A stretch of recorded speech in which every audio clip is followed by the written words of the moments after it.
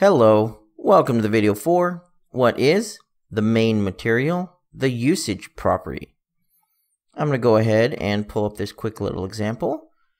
On the left we have our detail panel, and down here we have our usage property section.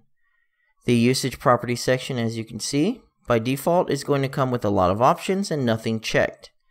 This basically determines the different variations or permutations of your shader based on how it's going to be used. By default, nothing's going to be checked because the editor doesn't know how you're going to use it. And it's going to be your cleanest shader, basically. It's going to have the least amount of options.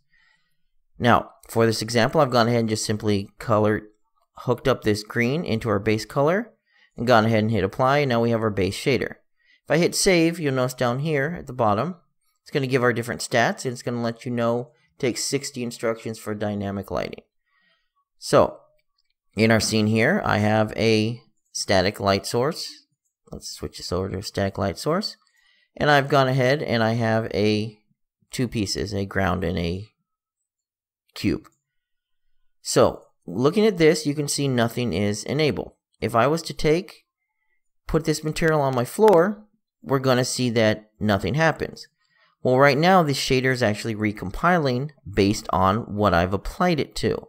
It's checking to see if we have a shader compiled for use in a static mesh, because that's what my floor is. And if not, it is recompiling the shader to be used with a static mesh.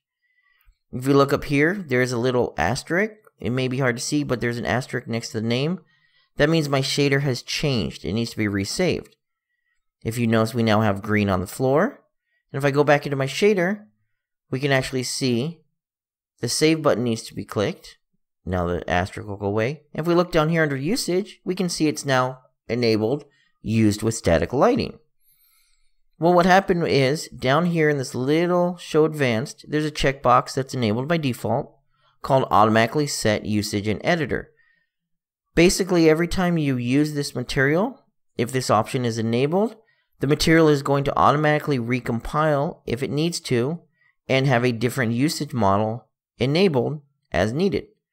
So, to show this in effect again, at the top we have used with skeletal mesh unchecked. My box right here is a skeletal mesh. If I was to put this on here, we're going to see a couple things happen. One, my existing shader is no longer valid because it has changed. So this shader is no longer valid and you see no green. We see compiling shaders, and we actually see right now no shader is being used. If we go and wait a few seconds, my shader will compile. It's going to go ahead and finish.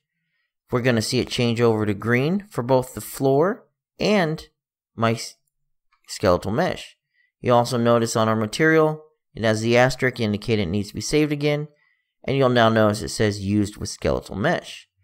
So it went ahead and detected that I am going to need to use this on a skeletal mesh, and it went ahead and enabled that usage option. You'll also notice down here, we have different settings in terms of our number of instructions needed based on static and dynamic lighting, and this is based on the fact we've told it to be used with static lighting now. So we now have different versions of our shader. We have different amounts of instructions needed on the shader based on what we're going to use it for. Now, usage should be left at a minimum based on what you intend on using it for. It's not normally an issue unless you've removed a shader from an option or accidentally put it on something like I just did where it enabled the skeletal mesh. Let's say that was an accident. Okay, well, I didn't actually want that on there. I wanted this one on there. If we go back to our main material now, we only intended this to be used on a static item, not a skeletal mesh. However, even though I've removed it, the shader does not know, the material does not know it shouldn't be used on a skeletal mesh anymore. So you're going to find it now has that option enabled still. You're going to want to go ahead and uncheck it and reapply it. That way it'll recompile and not have the skeletal mesh option. The other option, of course, if you know what you're doing or you want full control over this, just disable automatically set usage in editor and go ahead and you can determine based on these options what's going on. Now, when you do that, the nice thing is Unreal will give you errors when you try to use it where you're not supposed to. So if we went ahead and put this on here, you notice it's not working. If we go back into here in our shader, you'll notice it's not working. The reason why it's not working is we do not have it enabled for our static lighting. If we enabled it, applied it, it'll recompile it.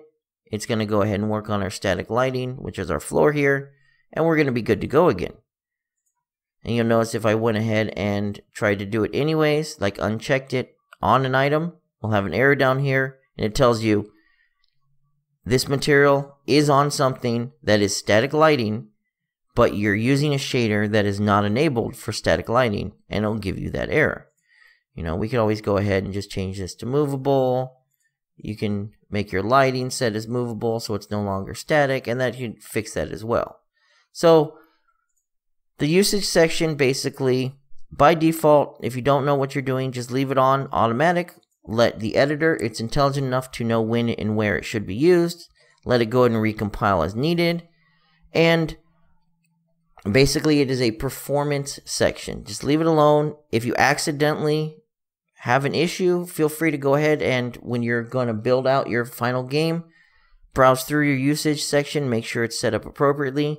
The more checks you have here, the more cost there will be associated with the shader. So you want this at a minimum for what is needed. So that is the usage property section for the main material. If you have any questions, please feel free to ask them below.